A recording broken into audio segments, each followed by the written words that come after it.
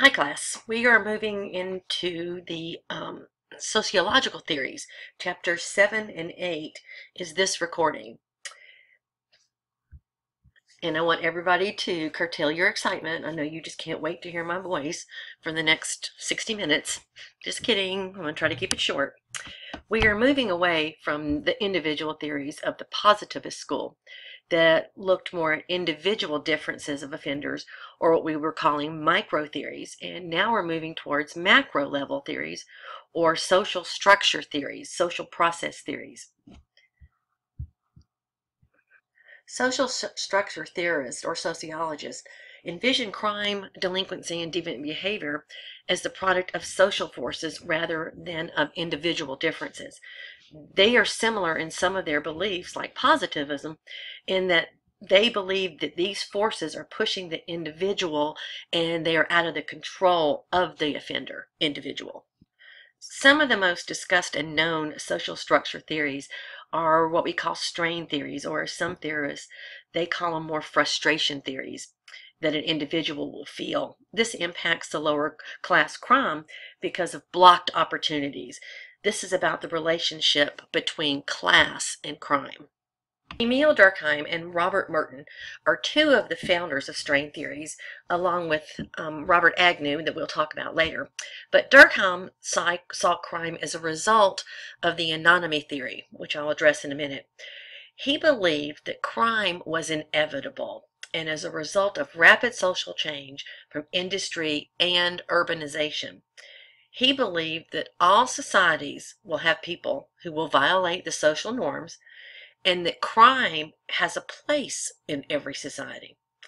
Merton, he drew from Durkheim's theories, and he saw crime as a result of strains that individuals face, and the result is how they respond to that strain. Society reacts to this conflict between identifying certain goals and the way in which they achieve these goals.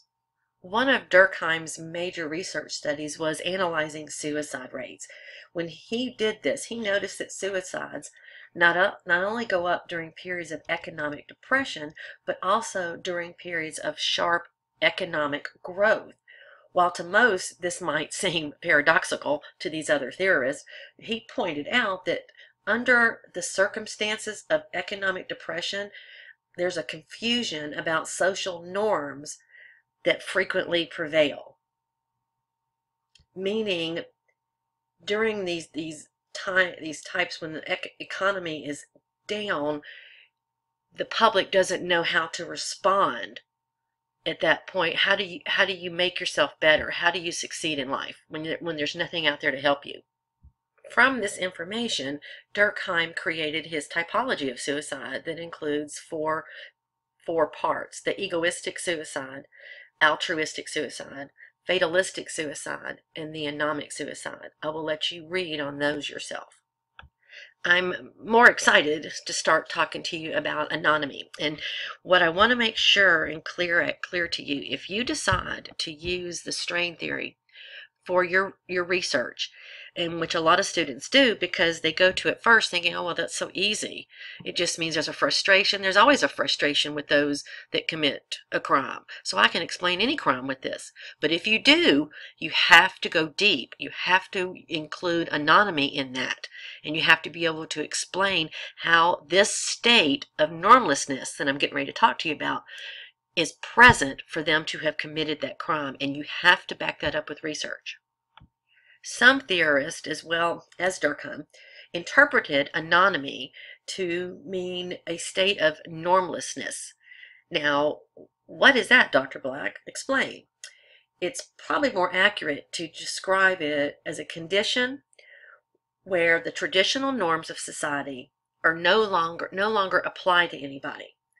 Possibly because of war, possibly because of depression.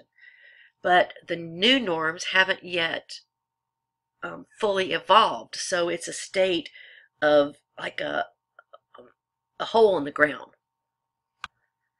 The result of this anonymy state is a rise in the suicide rate and also a rise in the crime rate.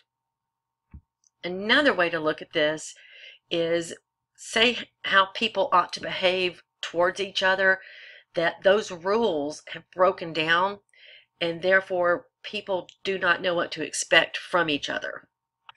It refers to the breakdown of social norms, and it's a condition which those norms no longer control the activity or the behavior of those in society. It's really a lack of clear goals of how society should behave. And this frustration, this in turn leads to dissatisfaction among society, frustration, conflicts, deviance, criminal behavior. And as I said earlier, Merton, he followed Durkheim. He borrowed the concept of anonymy to explain deviance. However, it differed a little bit from Durkheim. He disagreed that changes and deregulation within society created anonymy. Instead, he said that the ingredient was the ability of the social system to exercise control in the form of social norms. What he said, in a simple terms, is that anonymy is a split between goals and the means of achieving those goals because of the way that society is structured. And Martin presented 5 ways that people can adapt to the strain caused by this normlessness in society. And you make sure and review these within your book. But they are conforming, innovation, ritualism, retreatism, and rebellion. Cloward and Owen, they accepted a lot of Merton's arguments. They did agree that the U.S. culture emphasizes material success, right? Emphasizes the wealthy, having the more you have, the more successful you are. But not everybody in the country has the same access to the legitimate legal means in order to achieve the same goals that others do.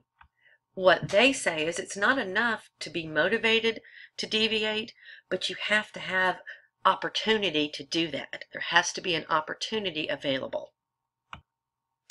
And they maintain that illegitimate means, the illegal way to do it, are not equally accessible the same as legitimate means are not accessible. So in order to either follow an illegitimate path or the legitimate path, the opportunity has to be there. And kind of like what we were saying in class the first week, Owen and Cloward, they concentrated their theory on one specific group, and that's some of the issues that we have with criminology, is we only have one theory to explain this group, and we have another theory to explain this group, and that's why we look at the general theory of crime and some of the integrated theories in order to be able to explain all types of behavior at some level or other. But their focus was on the lower class male youths in large urban centers. In other words, gang activity from juveniles. Now, pay attention, this is important, and you're going to see it on your quiz. They maintain that there are different types of lower class neighborhoods, which we can all pretty much guess that. Each of those gives rise to a different type of this delinquent subculture.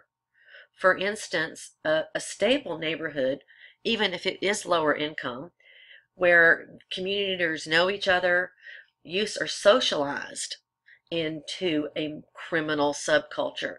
In other words, the adult role models are criminals, and they are like mentors to the young delinquents, young juveniles, before they become delinquent. So these adults are like their teachers. They learn these techniques from being around them, the close relationship they have. Now, on the other hand, if we look at a neighborhood that is less stable, we have what they called the conflict subculture. And this culture is more likely to develop. These are neighborhoods that are characterized by this social disorganization. You're going to see a lot of this. Socially disorganized communities are those that have a lot of movement. In other words, we have immigrants and migrants that are moving into this area, and therefore those that have been living there will move out. And so there's not a lot of loyalty to the neighborhood. So you'll see a lot of disorganization, a lot of windows broken, and we talk about this later, the broken window theory. But you just see this disorganization where nobody really cares about their community anymore. And the last typology that they talked about is the retreatist. And these are individuals, according to them, that live in these lower class communities, and they're unsuccessful in everything they do. They cannot succeed, whether it's through legitimate means or illegitimate means. And they're considered these double failures.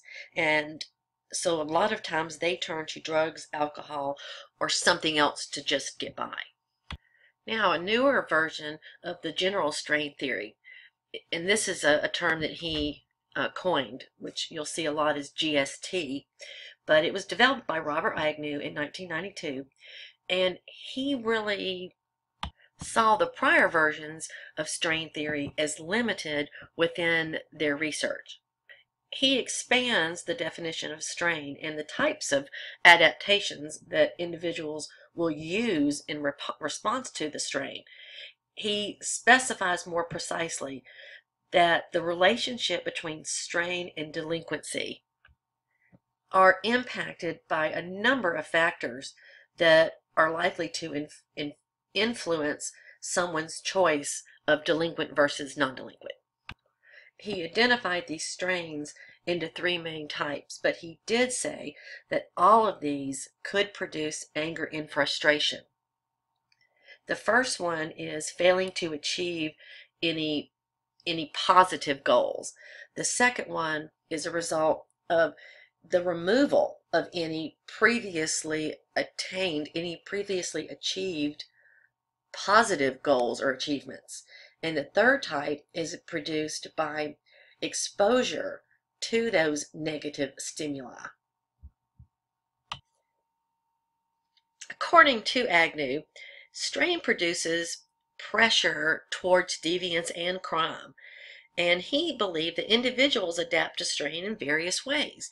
For instance, by trying to ignore or minimize it, by taking responsibility for it and thereby blaming themselves, by taking revenge on those they perceive as causing the strain, or even taking drugs or drinking alcohol to temporarily escape from the strain. Remember, not all adaptations are criminal or even deviant. He theorized that whether an individual responds to the strain in his or her life with deviant or criminal behavior depends on a number of internal and external constraints that he called conditioning factors. When someone cannot adapt is when the strain can cause the criminal behavior. Agnew distinguished between these strains with objective strains and subjective strains. That objective strains are events or conditions that are disliked by most members of a given group, and subjective strains are events or conditions that are disliked by the people who are experiencing those strains. Steve Messner and Robert Rosenfield, they supported another macro level perspective that's similar to what Merton did, but they used the American dream to express stress that leads to deviant behavior. For them, the American dream, that which everyone wants to achieve, causes crime because it causes stress on the individual's success to reach that American dream, and therefore they want to become financially wealthy and successful. So this in turn causes the anomy, the lack of morals in society. No morals in order to learn from. Their American dream theory focuses on achievement, individualism, materialism, and universalism. I'll let you read those and understand. As we continue to focus on this paradigm around strain theories, we need to be aware of the assumption that delinquency and criminal behavior are essentially problems that these theorists found in the lowest socioeconomic level of our structure system. There are many policy implications to the strain theory, and we're going to talk about some of those in class on Wednesday. Social ecology focuses on the person's relation to the social environment. For criminology, this entails the study of the spatial distribution of crime and delinquency. Social ecology grew from the Chicago School of Thought, which originated with the Department of Sociology at the University of Chicago and Robert Park, who is a renowned sociologist. The focus of sociological attention came to rest on the problem that really focused on the lives of the city dwellers, those in the inner city. The goal of these sociologists was to study and explain deviance and social problems so that they could devise a practical means of eliminating them. That's what we're always trying to do as criminologists. The Chicago sociologists, they emphasized the external sources of social problems, such as the social disorganization of city life, like we talked about a couple slides ago. Their solutions rested not in treating the individuals, but rather in making changes in society. Park, as well as his colleagues Ernest Burgess and Lewis Worth, they identified several distinct zones that they expanded out in a pattern of concentric circles from the center of the city. We see this in the concentric zone model. They found that not all urban zones are equally plagued by crime, alcoholism, high rates of mental illness, and other problems. Instead, they found that the further one moved away from the city center, or the zone of one, the lower the incidence of social problems. According to them and the Chicago School, this was a result of the social disorganization that characterized the inner city areas. Remember, social disorganization, we talked about that a little while ago. They found that it was caused by rapid social change that disrupts the normally smooth operation in any system. More specifically, Shaw and McKay, they reported that the neighborhoods with the worst delinquency problems also had the highest rates of other serious problems. They found and believed that the foundation of adult criminal career was laid early in life. So the best way to control crime is what? To prevent juvenile delinquency. They found that the neighborhoods that had the worst issues and were more economically disadvantaged were those inner zones 1 and 2. They found that these neighborhoods were in transition. They were undergoing the process of invasion,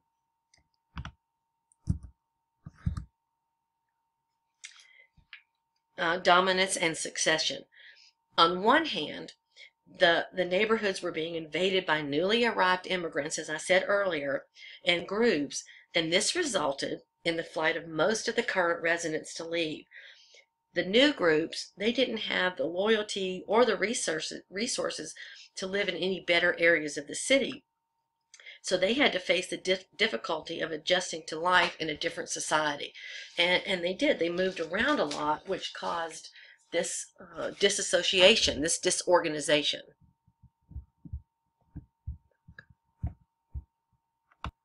We're going to move now and talk about the social process theories in Chapter 8.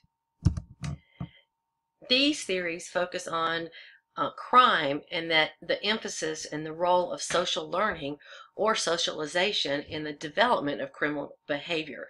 And another way to refer to these theories is really learning how to be a criminal. That is a great way to explain this. These theories focus on what is taught, what do you acquire through socialization. Those who do the socializing, whom sociologists, they call the agents of socialization. Agents of socialization influence others over the course of our lives. Very simply, according to these theorists, criminal behavior is learned through your interactions with others, and criminal and non-criminal behaviors are learned in the same way. And Edward Sutherland is somebody that we're going to talk a lot about. He is generally regarded as the leading criminologist of his generation. Sutherland is best known for his study of white-collar crime, his life history analysis of the professional thief, but mostly for his theory of differential association and the elements that involved. And this is a purely sociological explanation of criminal behavior. And symbolic interactionalism really prompted him to examine these views of criminal behavior, both favorable and unfavorable. This will probably be the easiest theory that we study because it's based on these 9 straightforward propositions that he stated. These are in your book, and I'm not going to read those. Now, at the beginning, he makes it very clear, Sutherland, that criminality is not inherited. It is learned in the same way that any other behavior is learned, through interpersonal communications and social interactions with those most intimate to you. According to Sutherland, a person becomes deviant because of an excess of definitions favorable to the violation of the law over those other definitions that are unfavorable to the violation of law. And those 9 principles are listed here and here. And according to Sutherland, there's actually 2 theories, and you should decide which one that you agree with most. And that his theory suggests that associations with deviant peers will lead to criminal behavior because those individuals will learn from those violations of law from those individuals. The other explanation is that individuals who engage in criminal behavior will seek out people that also engage in criminal behavior. Social learning theory, developed by Robert Burgess and Ronald Akers, is a revision of Sutherland's work that uses the central concepts and principles that he had in his differential association of modern behavioralism. This theory is a general processual explanation for all criminal and delinquent behavior.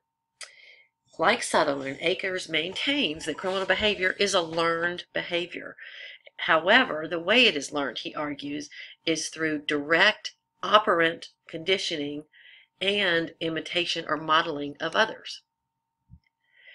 The principle of operant conditioning can probably be easily understood if you think about Pavlov's dogs that were trained and conditioned to salivate when they heard a bell ring. In this kind of conditioning, called classical conditioning, the behavioral response is elicited by a prior stimulus. And according to Akers, though the form the behavior takes and its frequency of reoccurrence depend on another type of conditioning, behavior is learned or conditioned as a result of the effects, outcomes, or consequences of the environment.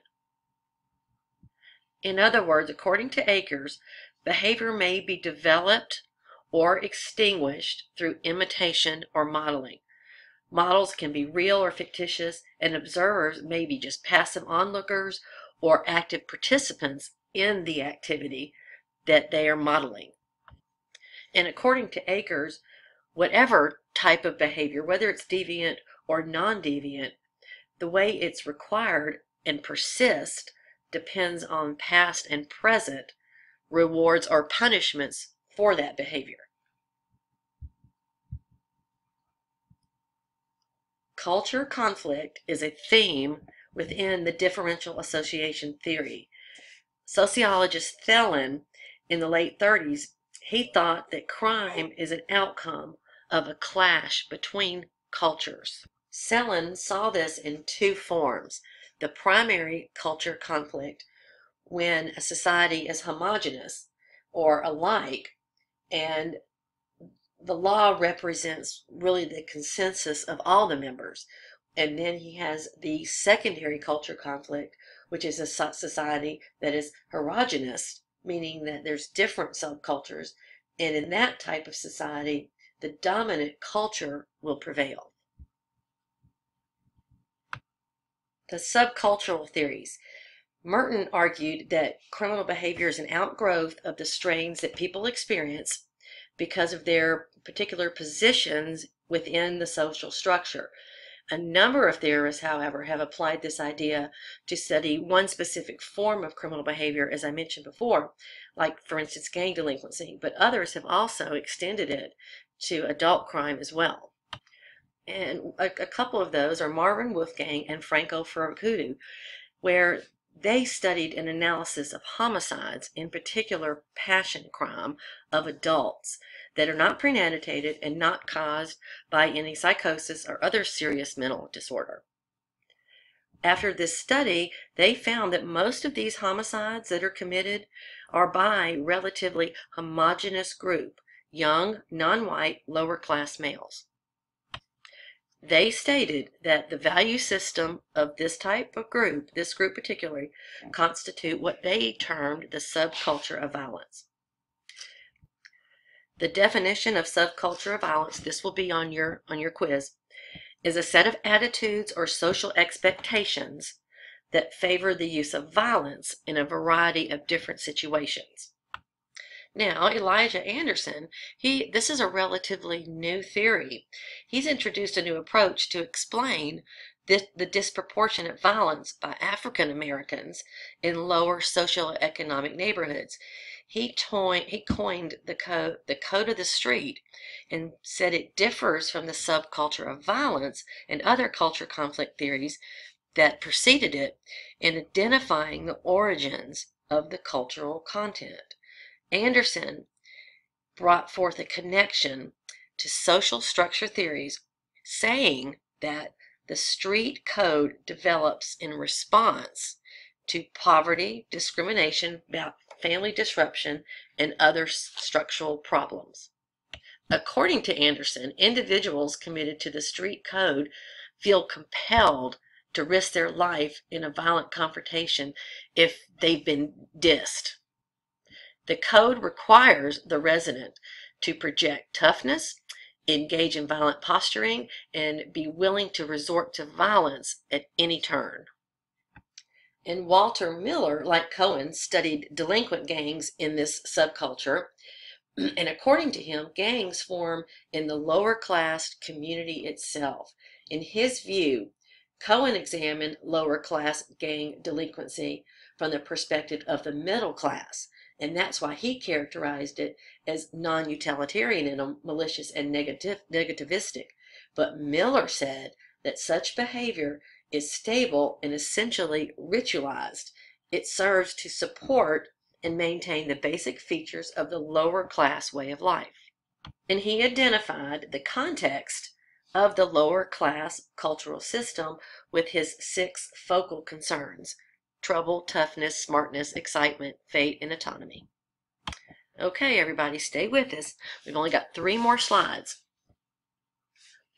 We now move to what are called control theories, and the techniques of neutralization were coined by Gresham Sykes and David Matzo.